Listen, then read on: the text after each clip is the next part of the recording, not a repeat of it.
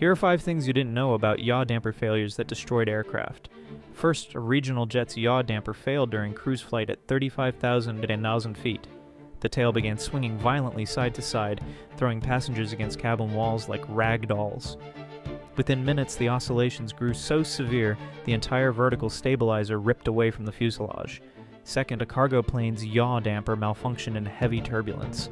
The system amplified every wind gust instead of dampening it, creating oscillations that cracked the fuselage in multiple places.